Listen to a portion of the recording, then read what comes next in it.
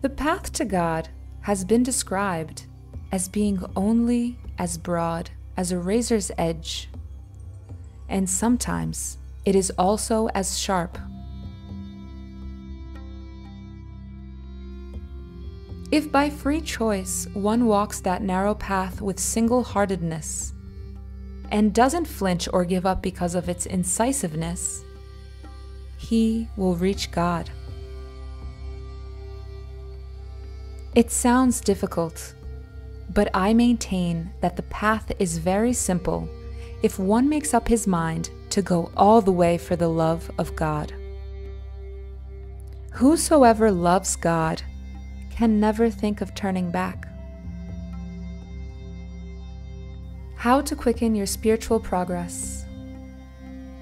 Extracts from lectures by Paramahansa Yogananda in 1943. Though the right attitude makes the path simple, that does not mean one will not encounter any conflicts and troubles along the way. But they do not dismay the true devotee. Among the tests that might be faced, doubt is a devastating obstacle. So many people get caught in the indecisiveness of doubt, in speculation about God, in wondering if it is really possible to know Him, and if so, whether they themselves have the capability to find Him. Several incarnations are often wasted in such irresolute thinking. I see how many seekers come and go on the path, giving in to the ways of delusion. I look at their karma from the past, and though I am saddened by their lack of determination, I understand. That is why I am never over-encouraged when devotees come, and never discouraged by those who leave. I know exactly where the karma of each person is leading, but that pattern need not remain an absolute.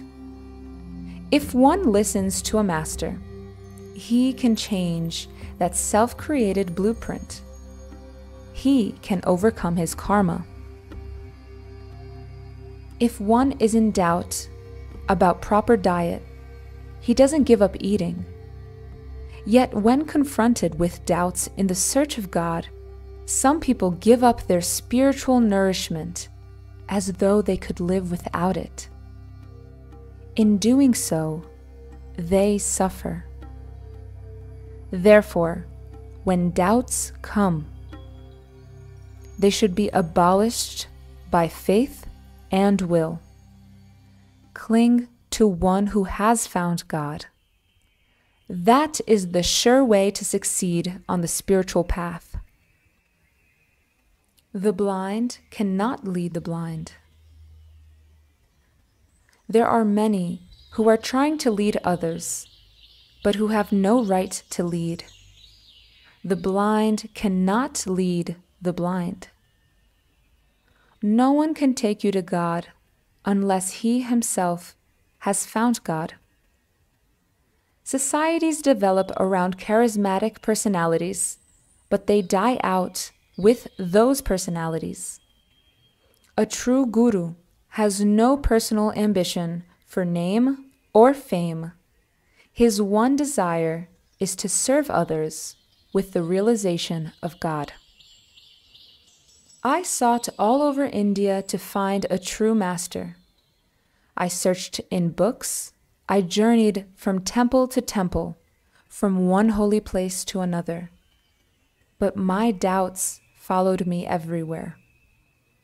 But when I found that one who realized, my Guru, Sri Yukteswar, and saw that spirit divine in his eyes, all doubt went away.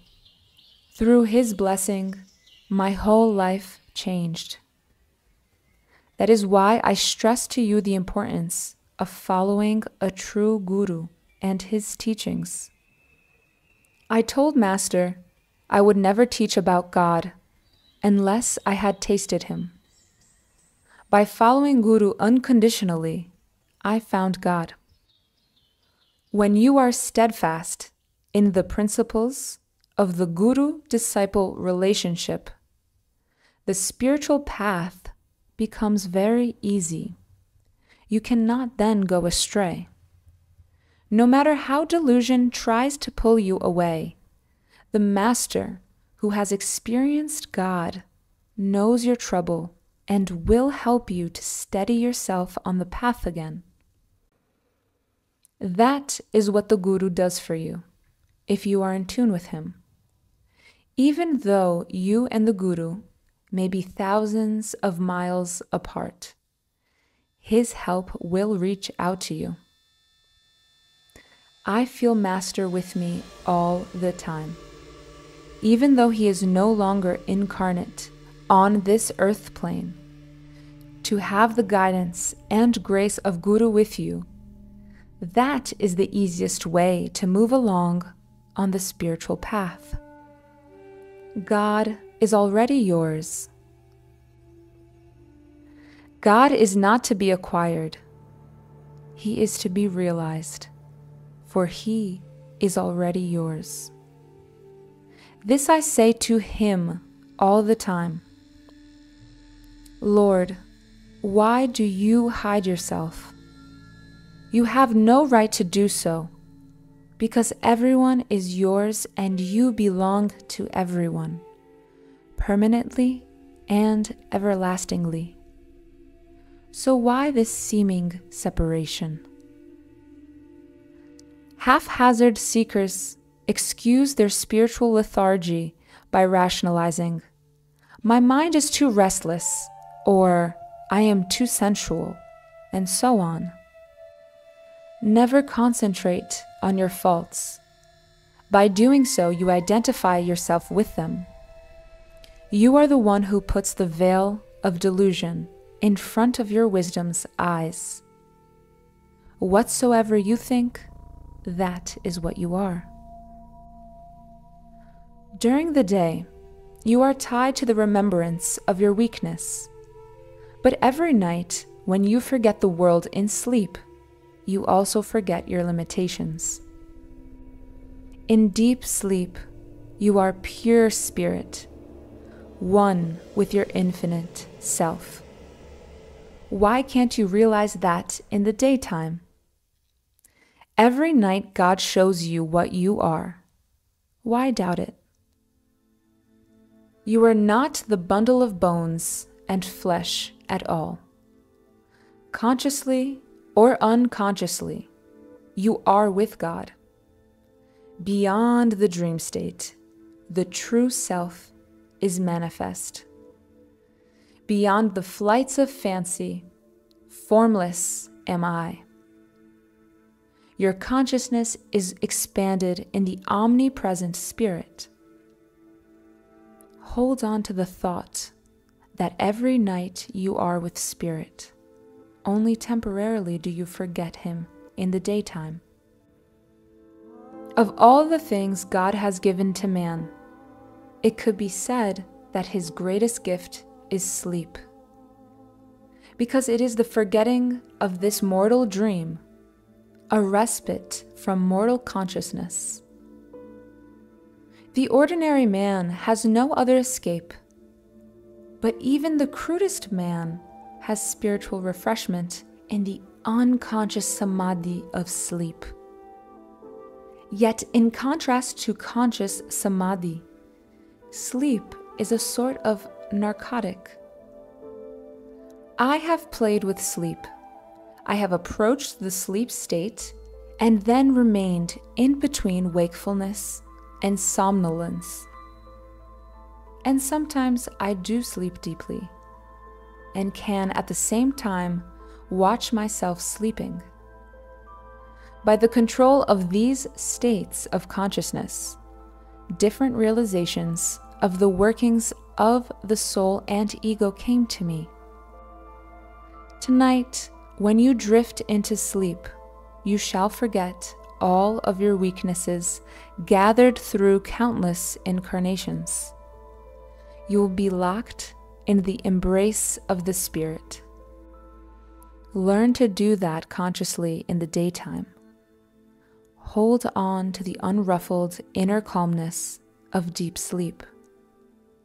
Then you can know God, for in calmness you are with the infinite. Kriya Yoga, meditation, helps you establish your consciousness in that state. Regain your divine nature. It isn't only meditation that I emphasize.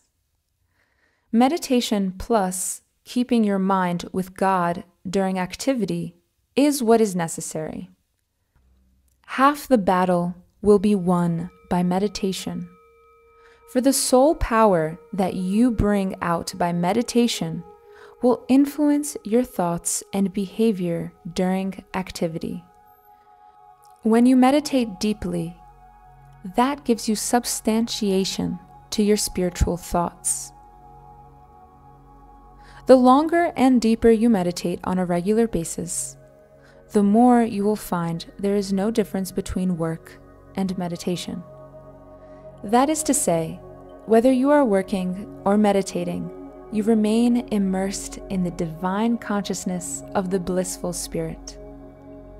You no longer identify yourself with the activities and aches and pains of a mortal body. You realize you are pure spirit.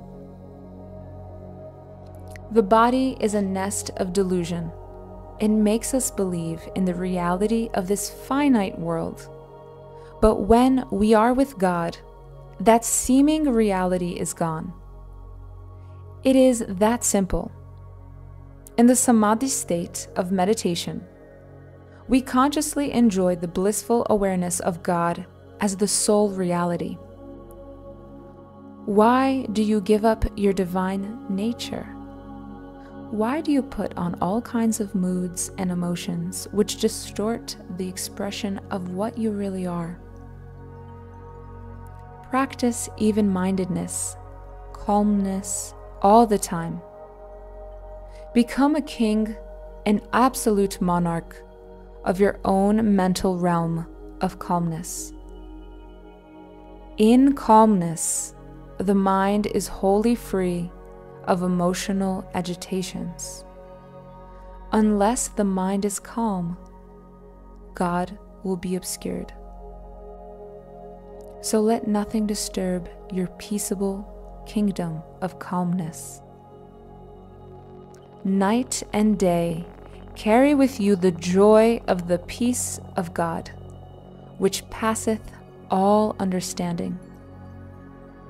Moods are your greatest enemy. Don't indulge in them. Destroy them, for they are a formidable stumbling block in the path of your progress. With relentless might of watchfulness, guard yourself against moods.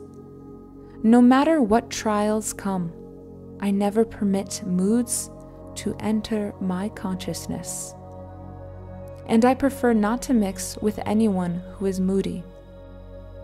I won't give heed to their moods because they are very contagious.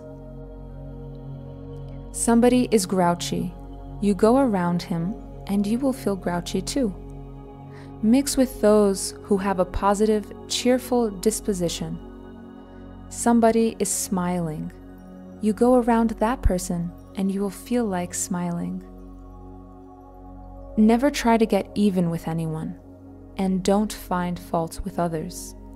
Correct yourself. The whole world may mistreat you, but why should you mistreat yourself by wrong behavior? Do not accept limiting influences. Remember that all of your troubles are only grafts on your consciousness. They do not belong to your soul. So why accept their limiting influence? Why be fearful or doubtful? Why say that you are restless or moody, or that you can't meditate. Such statements are a lie, for they contradict the truth of your real self. Rather, inwardly affirm, I am a child of God. I am with Him. He is with me. For these many years since childhood, even though sometimes my mind might have been restless, still I do not remember a week or a day or even a minute that I have not been inwardly with Him, night and day. That is the way to live your life. In the beginning, and perhaps for years, you have to make constant effort. And then the need for effort is past, for you are always with God. The would-be concert pianist must practice and practice until finally the music becomes a part of him, as the writer is always thinking of his compositions, and as the inventive engineer is always thinking of mechanics. So the divine man is all the time thinking of God. To have that constant remembrance of God is to be intensely happy. Nothing can describe that divine joy. Yesterday, I was busy all day with people, and it was late before I can get to my time of silence. But when I sat in my room to meditate, my mind was instantly with God. I prayed, Lord, you are myself. And as soon as I said that, the world floated away from my consciousness, and I was in complete ecstasy with God. The time will come when you will have that experience if you make the effort. God has already given Himself to you, but you have not accepted Him, that you do not make the necessary effort to know Him is the underlying cause of all your sorrow. You bring it on yourself. Lord, Thou didst make me a prince, but I willfully wandered away from my divine realm, and like a prodigal son, I choose to be a beggar. Of course, I also blame God and say that He is primarily responsible for our difficulties because He created us. Every day I scold Him.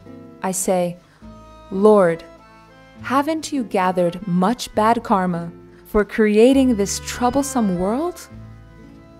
But I know He has no karma. And when you realize your oneness with Him, that you are made in His image, you have no karma either. That is why I do not stress too much the theory of karma.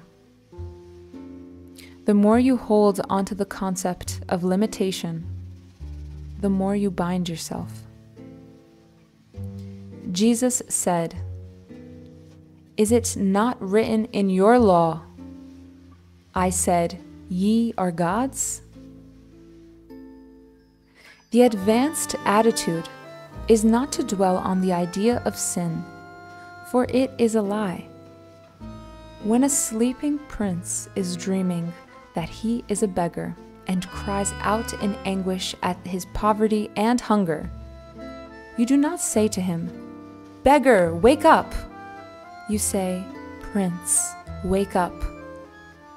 Similarly, why should anyone call himself or another a sinner? Forget that notion. No matter what mistakes you have made, hold constantly to the thought, Lord, I am made in Thine image. You have within you the power to be good.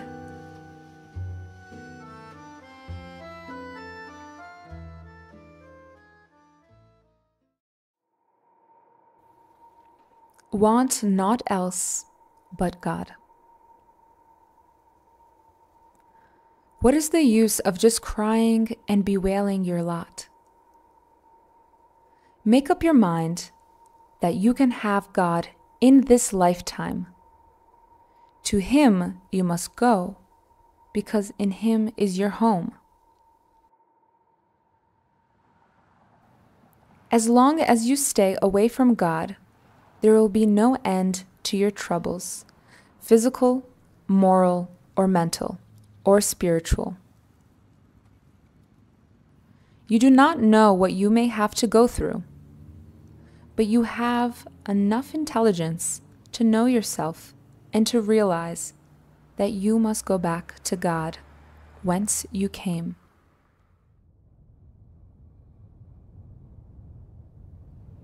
Your love for God should be so great that you want naught else but Him. I cannot think of any desire to ask of Him. Sometimes I do ask for something in connection with His work, and He grants it, often immediately. But I can never ask for anything for myself except, "Be Thou with me always."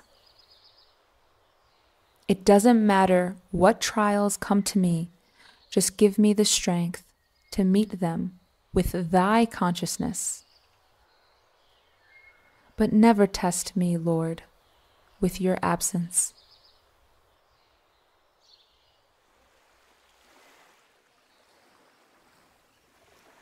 Often I tell the Lord, I am on to your tricks now. You have created this world enticing to the senses to find out whether we love you or your creation. I want you, my Lord. There is no one who can help me fill my heart but you. Only you.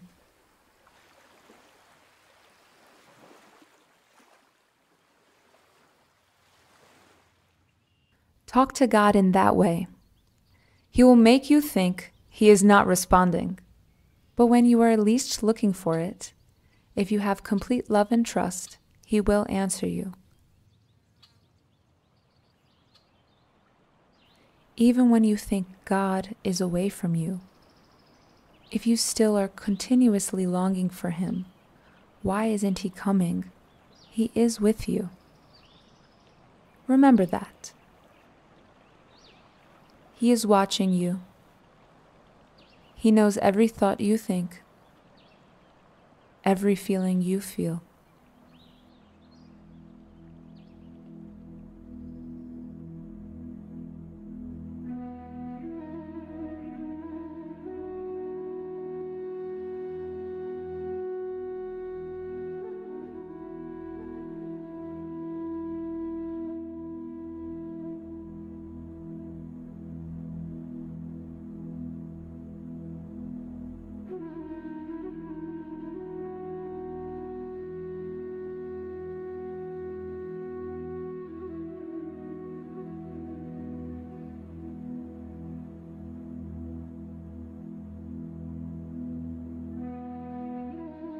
To keep the mind full of rubbish is foolish. Fill your mind with thoughts of God. Pray for the unceasing remembrance of God. Think of Him before you act, while you are acting, and after you have finished your duties.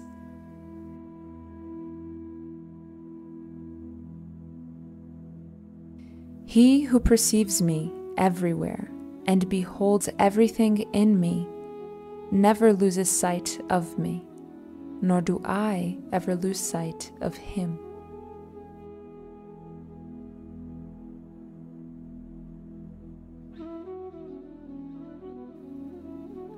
He is nearest of the near, dearest of the dear, closer than the closest. Hold on to the truth that God is the most important thing in your life.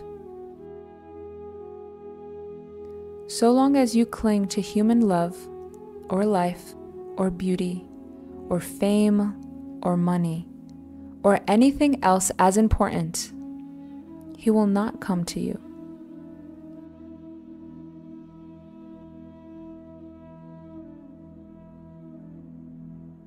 You were sent on earth to experience God's cosmic show and then return to your abode in him. But you have made this movie house your home. This is no longer a home for me.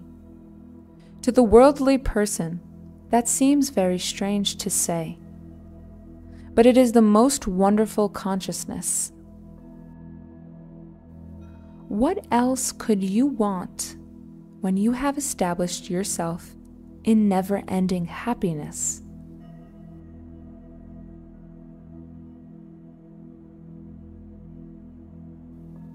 When you are in that ever-new joy, how can you be in a mood, or angry, or crave this or that?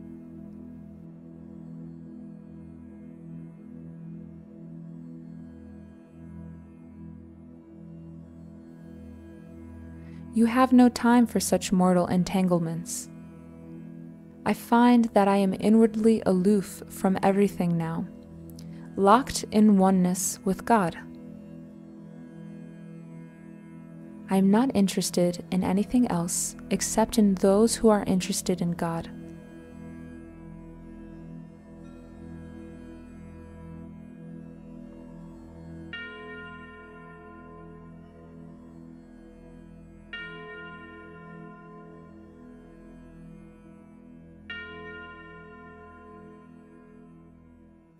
The idea of joining a religious congregation in order to acquire health or wealth or power is nonsense. These are diverting ideas. Of course, health is better than sickness, and success is better than failure. But the purpose of religion is to take you to God. Somehow you must get back to him. The only way we know how to please God is to cast away all desires, even the desire for health. Inwardly be a perfect renunciant. Look after the needs of the body and mind, and fulfill your God-given duties, but with desireless non-attachment. Flying away from the world is not necessary. Neither should you become too engrossed in the world, because then you will not be able to remain inwardly non-attached. Those who, out of laziness, forsake all duties on the pretext of seeking God in seclusion multiply their troubles. Their moods, their passions, their weaknesses accompany them wherever they go. Dutiful action combined with meditation is the surer way to conquer the little self.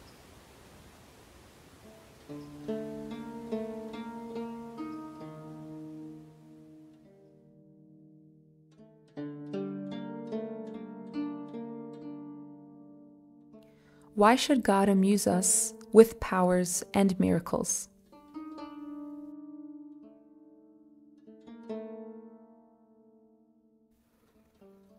Another flaw common to unsettled spiritual seekers is that they begin to feel spiritually stale when the Lord doesn't give them phenomenal demonstrations. Why should God amuse us with powers and miracles?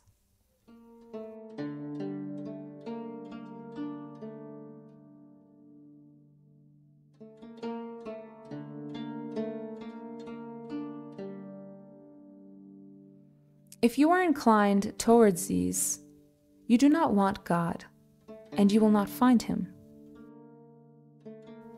When you truly desire God, you do not crave anything else, and that includes powers.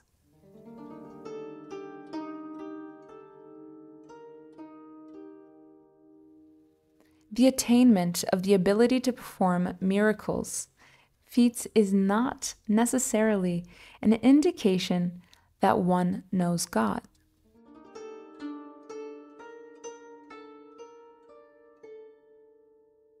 The divine man doesn't care for such capabilities. He worships the sole power, God. When you know God, you may not yourself possess miraculous powers, but at your command lies all the power of the universe if you need it.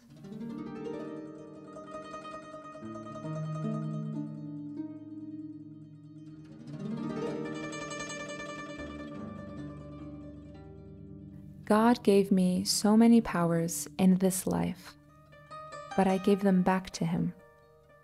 I use them only if He tells me to do so.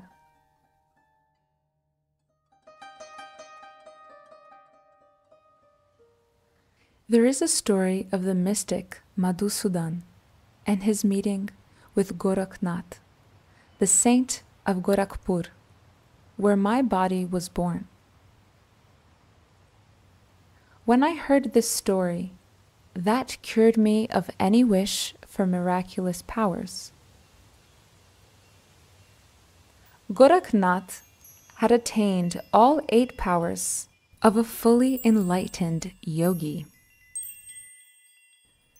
At the time of his departure from the body, he wanted to bestow his powers on some worthy soul. The masters can do that. Even as the mantle of Elijah's power was passed to Elisha. One day, Gorakhnath saw in a vision a young man, a very spiritual soul, standing by the Ganges in Banaras. Having the power to transport himself astrally from one place to another, Gorakhnath appeared before the young man, Madhusudan.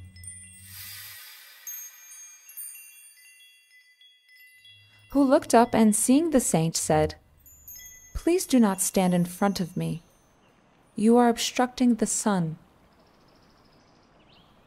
The saint replied, "Do you not know who I am? I am Gorakhnath." "I know, but I am busy now with my devotions." After some time, the devotee inquired of the saint, "What is it you want from me?"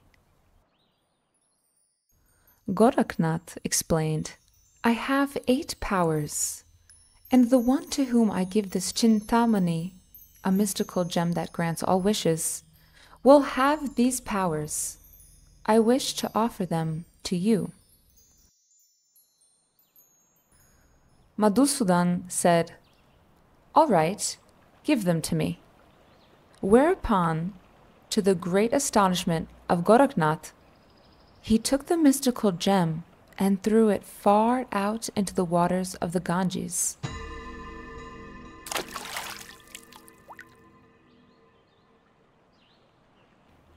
"Why did you do that?" Gorakhnath demanded. Then the young man said, "Delusion still, delusion still." Those powers were given to me to do with as I wished, were they not? Well, that is the only use I have for them. Compared to that which I already have, they are nothing. The great Gorakhnath bowed down to him and said, "You have rid me of the last delusion that was keeping me from God."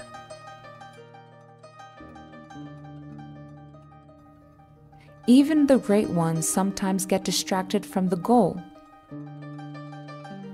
Gorakhnath was so enamored with his powers that he had not gone beyond them to God.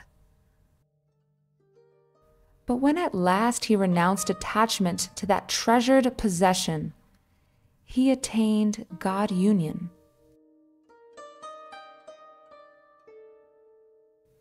You see, delusion takes many forms, but the divine devotee is like the single-hearted Madhusudan in the story. When you love God, you do not desire anything else, because God is the most lovable of anything you could possess.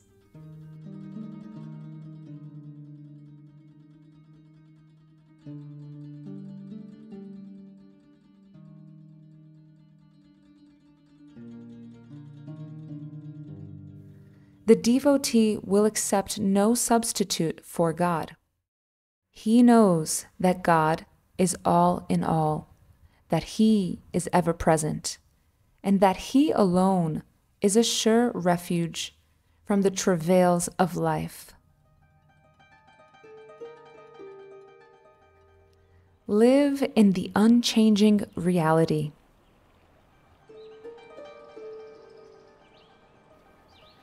At one time, this world seemed so real to me, but I experience it now just like a motion picture. I see my mother sitting in Gorakhpur, peeling mangoes for me. It is as clear as if it were happening now, even though that mother whom I loved is no more.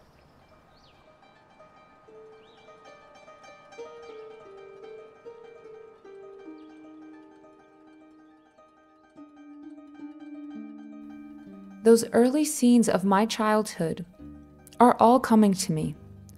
In the same way, this present motion picture segment with all of you sitting here with me will one day be gone, replaced by new scenes and actors in the progressive film of time. Yet it will always remain in the cosmic movie archives.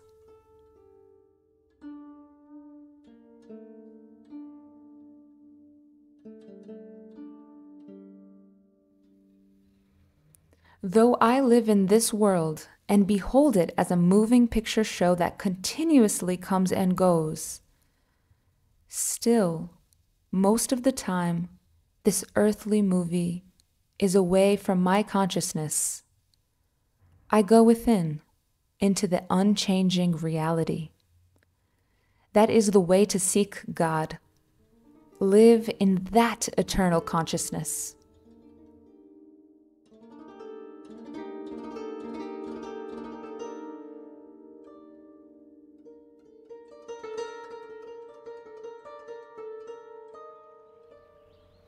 By searching the whole world, you will not find God. Intellectual discourses about the Creator will not give you God. But by seeking Him within, making the effort every day, you will find Him.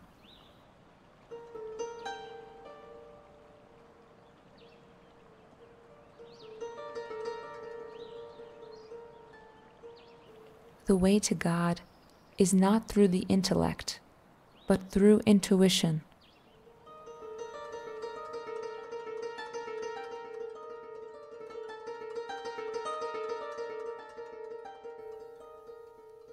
Spirituality is measured by what you experience intuitively from the communion of your soul with God. It is so simple if inside you are always talking to Him. Lord, come to me. Why do you put up a barrier of doubt between yourself and God? If you love Him and inwardly talk to Him and know He is with you, you will get much more results than from hours of just sitting absent-mindedly in silence, supposedly meditating, with your mind wandering over everything but God.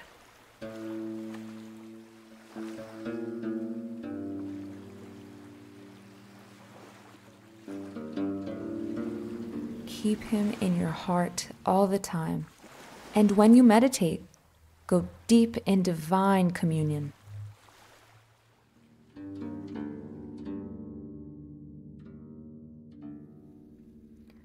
Ultimately, you are wholly dependent on God. You cannot utter one word without the power of God. He throbs in your heart. He thinks through your brain. He knows your every thought and action, even before you do.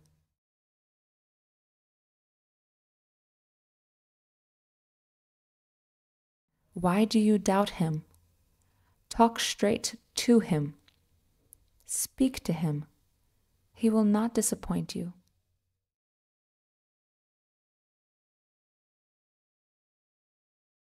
Conversation with God requires silence.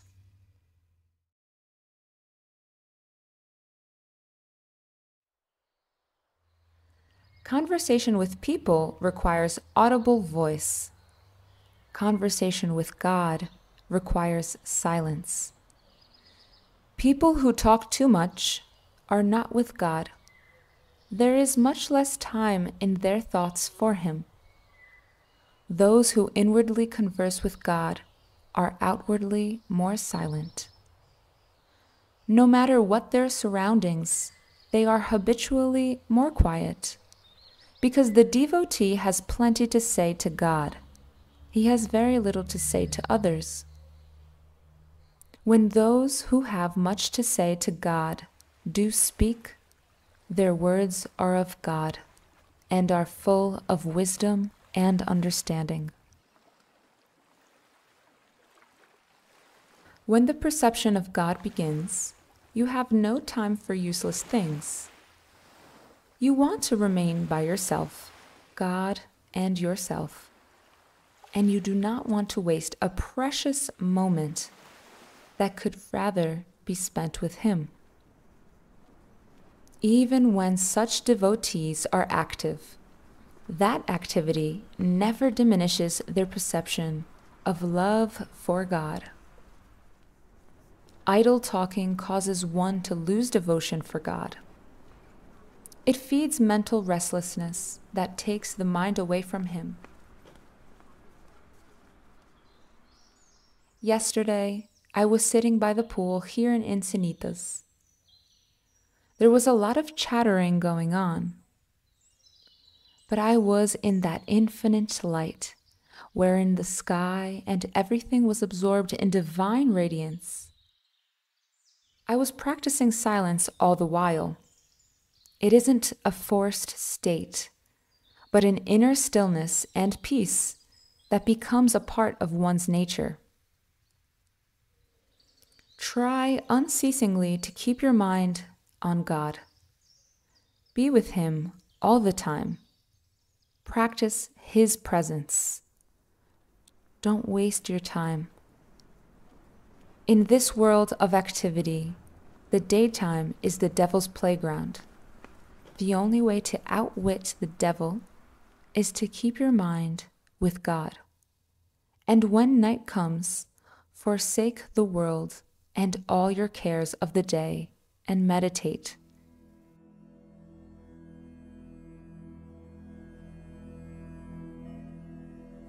Be entranced with the love of God. To be with him is 1,000,000 times more joyous and strengthening than is sleep.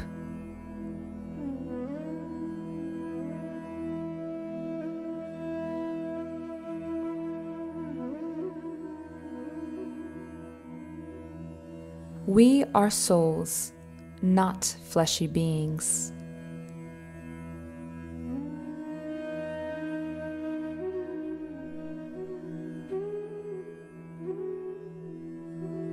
We are souls, individualized spirit.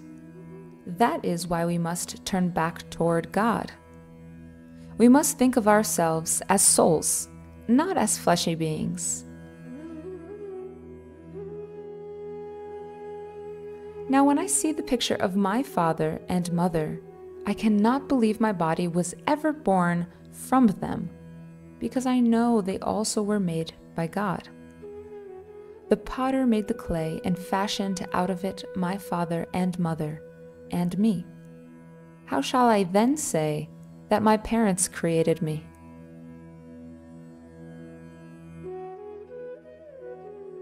My Father in heaven was solely responsible for my coming. Similarly, Shankara said, "No birth, no death, no caste have I. Father, mother, have I none. I am He. I am He. Blessed Spirit, I am He."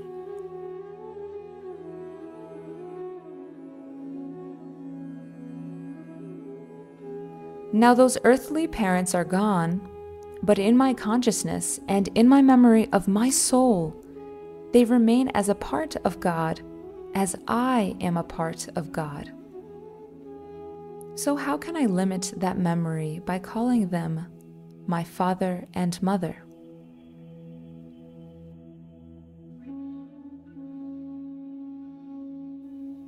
Devotion to parents is next to devotion to God, because your true parent appointed them to look after you. But your first loyalty should be to God, the parent behind father and mother. God is your father. God is your mother. God is your supreme love. With God, parental and other human relationships are wonderful.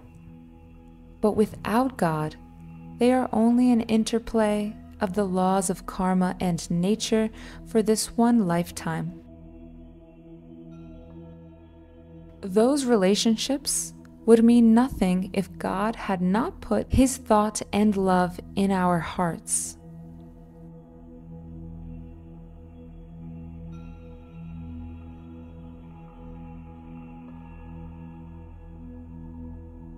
If you knew how beautiful your soul is, and how you have marred its expression in the ego and jarred that divine consciousness through wrong action, you would be astonished.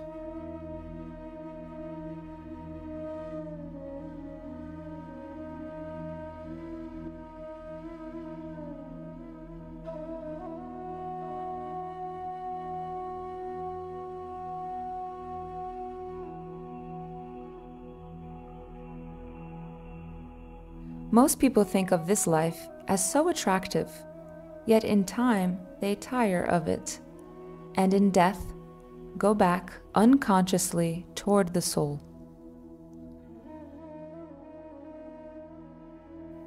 My consciousness is exactly reversed. I live in the soul now, and yet somehow carry on my work in this world.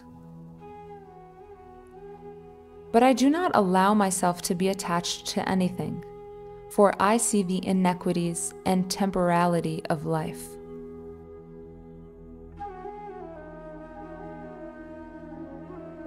I see the cruelties, the big fish eating the little fish, one animal living on the flesh of another, life fighting life, the horrors of poverty and disease.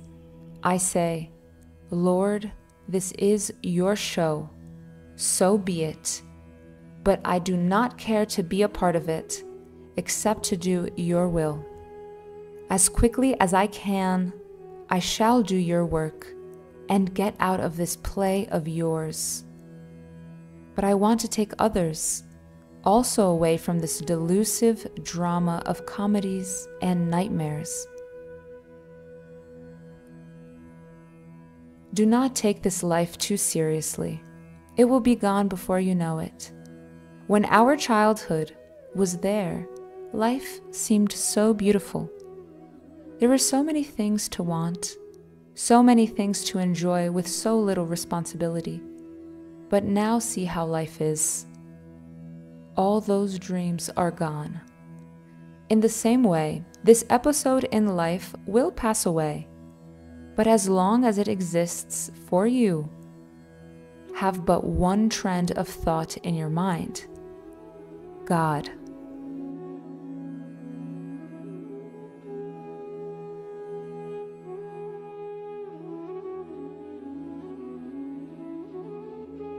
If you seek Him earnestly, how can He resist your love? Constantly, inwardly talk to Him. Then He cannot remain away from you. Give my mother a soul call. She can't remain hidden anymore. Close your eyes, think of God, and give the Divine Mother a call from your soul. This you can do anytime, anywhere. No matter what else you may be doing, you can mentally converse with God. My Lord, I am looking for you. I don't want anything but you alone. I long to be with you always. You made me in your image, and my home is with you.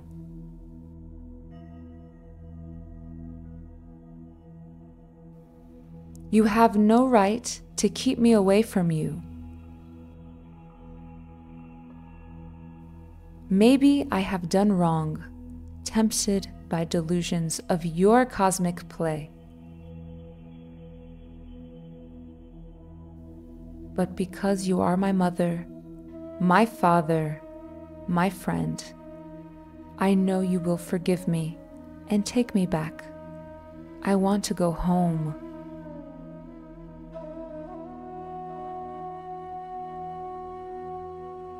I want to come to thee.